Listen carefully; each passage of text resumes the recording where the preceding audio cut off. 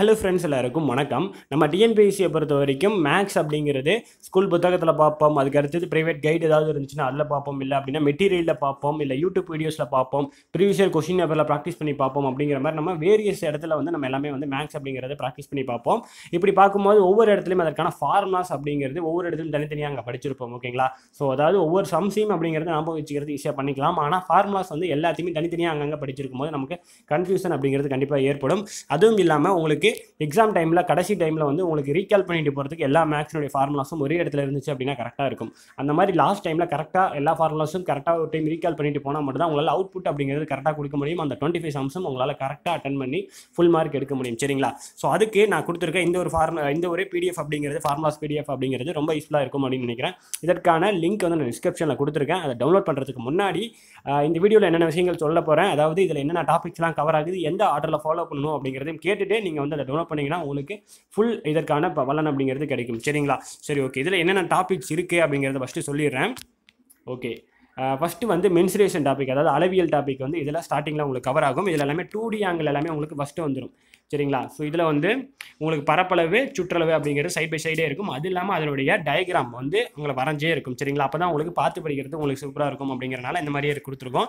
அதுக்கு அடுத்தது இதெல்லாமே புத்தகத்தில் இதே ஃபார்மேட்டில் கொடுத்துருப்பாங்க இல்லையா? ஸோ அதே ஃபார்மேட்டில் அதே மாதிரி தான் கொடுத்துருக்கோம். சரிங்களா?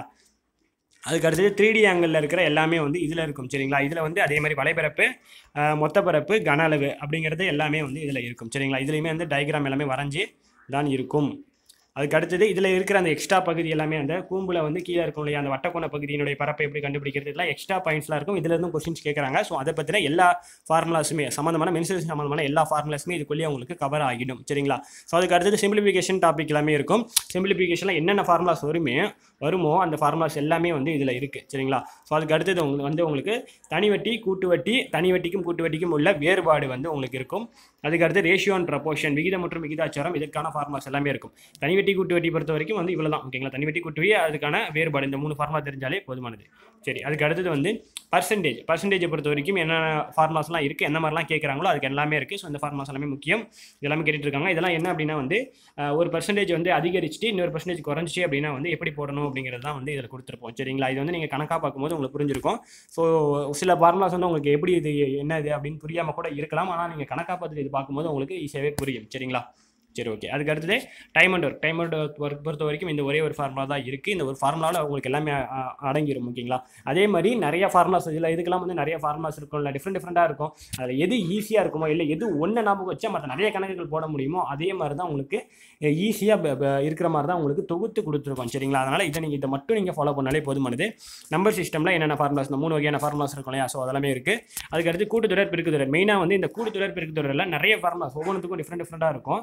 ஸோ அந்த மாதிரிலாம் நீங்கள் வந்து வச்சு குழம்பு தேவையில்லை. ஓகேங்களா? கூட்டுத்தொடர்னா முதல்ல எப்படி இருக்கும், பெருக்குத்தொடர்னா எப்படி இருக்கும் அப்படிங்கிறத மேலே கொடுத்துருக்கோம். அதில் இருக்கிற இந்த nth உறுப்பு எப்படி கண்டுபிடிக்கணும், அதே மாதிரி அந்த கூடுதல் எப்படி கண்டுபிடிக்கணும் அப்படிங்கிறதுக்கான 2 ஃபார்முலா. இதை வச்சு எல்லாமே கண்டுபிடிச்சிக்கலாம். ஓகேங்களா? ஸோ என்ன கொடுத்தாலும் என்ன கேட்டாங்க அப்படின்னாலும் இதுலேருந்து கண்டுபிடிச்சிக்கலாம், ஏ கேட்டாங்க அப்படின்னாலும் இதுலேருந்தே கண்டுபிடிச்சிக்கலாம். சரிங்களா? சரி, ஓகே. அதுக்கு அடுத்து எல்சிஎம் அச்சீஃபை பொறுத்த வரைக்கும் இவ்வளோ தான் ஃபார்முலா. ஸோ இதிலிருந்து நீங்கள் தெரிஞ்சுக்கிட்டாலே போதுமானது. அதுக்கு அடுத்து சராசரியிலிருந்து உங்களுக்கு இருக்கிற 3 ஃபார்முலாஸ். சரிங்களா? ரைட். அடுத்து காலண்டர் சம் எப்படி போடணுமோ அது உங்களுக்கு தெரியும்னு நினைக்கிறேன். ஸோ அதற்கு இதெல்லாமே ஞாபகம் வச்சுக்கணும் கண்டிப்பாக. ஸோ அதுக்காக இது ஓகேங்களா? அதே மாதிரி வெறும் ஃபார்முலா மட்டும் இல்லாமல் ஞாபகம் வச்சுக்கிறதுக்காகவும் தான் இதெல்லாமே மெயினாக கொடுத்துருக்கேன். ஓகேங்களா? ஏன்னா இந்த மாதிரியான விஷயங்கள்லாம் வந்து ஞாபகம் வச்சுக்கணும் கண்டிப்பாக. இதெல்லாமே கடைசி டைமில் உங்களுக்கு ரீகால் பண்ணிட்டு போகிறதுக்கு ரொம்ப முக்கியமானது. ஓகேங்களா? ஸோ இதெல்லாமே வந்து காலண்டர் சம் பார்த்துருந்தீங்க அப்படின்னா தெரிஞ்சிருக்கும். இல்லை அப்படின்னா வந்து நம்ம ஆல்ரெடி காலண்டர் சம் எல்லாமே வந்து உங்களுக்கு டீச் பண்ணி போட்டிருக்கோம். அது வந்து பார்த்தீங்க அப்படின்னா உங்களுக்கு எல்லாமே புரியும். ஓகே. அதுக்கு அடுத்தது கிளாக் சம். இந்த கிளாக் சம்லாம் கேட்குறாங்களா அப்படின்னு சில பேருக்கு டவுட்ஸ் வரலாம். எப்பயாவது ஒரு எக்ஸாமில் இந்த மாதிரி கிளாக் சம்மும் கேட்டுருவாங்க. இந்த இரு முட்களுக்கு இடைப்பட்ட கோணம் அப்படின்ற மாதிரி கேட்டுருவாங்க. அப்போ உங்களுக்கு இந்த ஃபார்முலா தெரிஞ்சால் தான் அந்த கேள்வி உங்களால் அடிக்க முடியும். சரிங்களா? அதுக்கு அடுத்து ஸ்பீடு. நம்ம லாஸ்ட்டாக பார்த்த டிஎன்பிஎஸ்சியோட previous year question paper daily maths sums எல்லாம் பார்த்துட்டு இருக்கோம் இல்லையா? ஸோ அதில் இந்த கணக்கெலாம் கேட்டிருந்தாங்க. பார்த்துருந்தீங்க அப்படின்னா தெரிஞ்சிருக்கும். ஸோ அதுக்கு இந்த ஃபார்முலா. அதுக்கடுத்து இந்த போட் அண்ட் ஸ்ட்ரீம்லாம் வந்து அந்தளவுக்கு உங்களுக்கு கேட்க மாட்டாங்க. இருந்தாலும் உங்களுக்கு படிச்சுக்கிறனா ஓரளவுக்கு தெரிஞ்சுக்கோங்க. ஆனால் இது வந்து அந்தளவுக்கு நமக்கு தேவையில்லை. இது வந்து என்ன கொஞ்சம் அந்த குரூப் 1 லெவல் ஸ்டாண்டர்டில் கேட்டுட்டு இருந்தாங்க. இந்த நம்ம குரூப் 2 லெவலில் இப்போ இருக்கிற ஸ்டாண்டர்டில் கேட்கறது இல்லை. இருந்தாலும் தெரிஞ்சுக்கிறீங்க அப்படின்னா வந்து ஃபுல் மார்க் எடுக்கணும் அப்படின்னு ஆசைப்பட்டீங்கன்னா இதுவும் தெரிஞ்சுக்கிறது ரொம்ப முக்கியமானது. சரிங்களா? அதுக்கு அடுத்து இந்த ட்ரெயின் சமும் அந்தளவுக்கு நமக்கு தேவையில்லை. ட்ரெயின் சமும் அதிகமாக கேட்க மாட்டாங்க. இந்த 2 ஃபார்முலா பொறுத்த வரைக்கும் வந்து உங்களுக்கு வேணால் படிச்சுக்கிறனா படிச்சுக்கோங்க. ஆனால் இந்த குரூப் 2 லெவல் ஸ்டாண்டர்டுக்கு இது தேவையில்லை. ஓகே. அதுக்கடுத்து இந்த லாகும் இதுவுமே தேவையில்ல. லாகு பெர்முடேஷன் இதெல்லாமே கூட தேவையில்ல. ஏன்னா இந்த வடிவியல் தெரிஞ்சுக்கோங்க. வடிவியல் பற்றி எப்பயுமே கொஸ்டின்ஸ் கேட்பாங்க. சமச்சீர் வரிசை கேட்பாங்க, நிரப்பு கோணம், மிகை நிரப்பு கோணம் இதெல்லாமே குரூப் 4 ஸ்டாண்டர்ட்லேயே கேட்டுட்டு இருந்தாங்க. ஸோ அதனால் இது கண்டிப்பாக கேட்கறது வாய்ப்புகள் இருக்குது. சிலபஸில் இல்லைன்னு பார்க்காதீங்க, இதில் இருந்து கொஸ்டின்ஸ் வந்து வரும். ஓகேங்களா? ஸோ அதனால் சிலபஸில் இருக்கிற வார்த்தையை மட்டும் பார்க்காதீங்க. அதில் சின்ன வார்த்தைக்கு கீழ் நிறைய உட்பிரிவுகள் வந்து அடக்கிடுவாங்க. ஸோ அதனால் அது பார்க்காதீங்க. கொஸ்டின்ஸ் எப்படி கேட்குறாங்க அப்படிங்கிறது மட்டும் தான் பார்த்து நம்மளால் படிக்கணும். ஓகேங்களா? அதுக்கடுத்து ஆயத்தொலை வடிவில் இதில் இருந்து சில கொஸ்டின்ஸ் எல்லாமே குரூப் 4 ஸ்டாண்டர்ட்லேயே வந்து கேட்டிருக்காங்க. ஸோ அதனால் இதுவும் பார்த்துக்கோங்க. அதுக்கடுத்து புள்ளியியல் பொறுத்த வரைக்கும் நம்ம எல்லாமே கண்டிப்பாக படிச்சு தான் ஆகணும். புள்ளியியல் சிலபஸில் இருக்குது. அதே மாதிரி எல்லா மாடலும் வந்து கேட்பாங்க அப்படிங்கிறது இல்லை. மெயினாக அந்த ஃபஸ்ட்டு 2 மாடல் ரொம்ப முக்கியமானது. இதெல்லாமே ரொம்ப முக்கியமானது. சராசரி இதெல்லாமே முக்கியமானது. இந்த ஃபார்முலா எப்பயுமே பொதுவாக கேட்டுட்டு இருப்பாங்க. ஓகேங்களா? ஸோ இது தெரிஞ்சுக்கோங்க.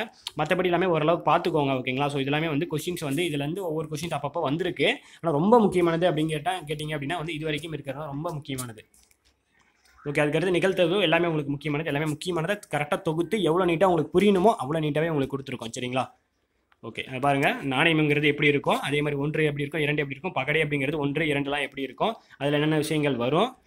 அதே மாதிரி வந்து இந்த கூடுதல் பகடைகளின் கூடுதல் கண்டுபிடிக்கிறதுக்கான ஷார்ட்கட் மெத்தடும் உங்களுக்கு இதிலே கொடுத்துருக்கோம். சரிங்களா? இதை ஞாபகம் வச்சுக்கிட்டீங்க அப்படின்னாலே ஈஸியாக நீங்கள் வந்து டக்குன்னு ஆன்சர் கேள்வியை பார்த்த உடனே ஆன்சர் கண்டுபிடிச்சலாம்.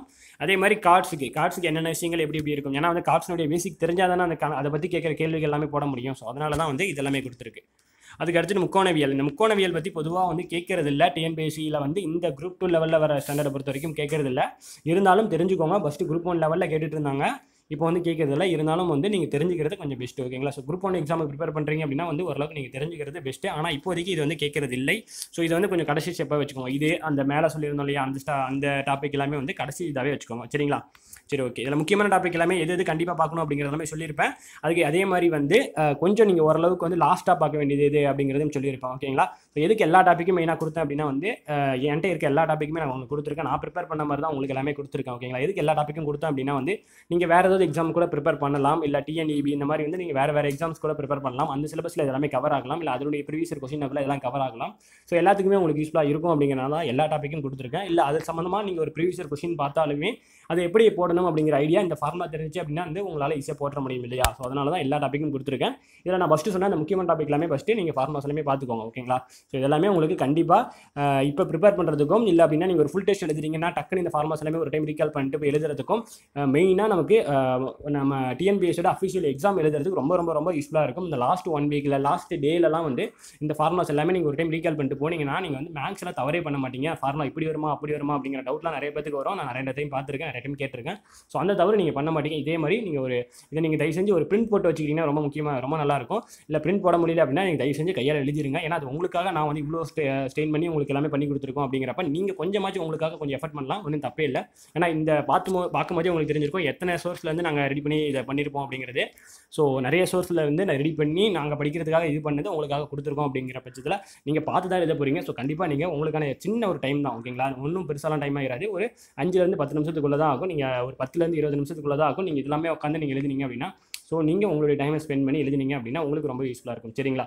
சரி, ஓகே. இந்த வீடியோ உங்களுக்கு யூஸ்ஃபுல்லாக இருக்கும்னு நினைக்கிறேன். யூஸ்ஃபுல்லாக இருந்துச்சு அப்படின்னா வந்து மறக்காம உங்கள் ஃப்ரெண்ட்ஸ்லாம் ஷேர் பண்ணுங்கள். அடுத்த வீடியோவில் பார்க்கலாம். பாய், டேக் கேர். இதற்கான PDF லிங்க் வந்து டிஸ்கிரிப்ஷனில் இருக்குது.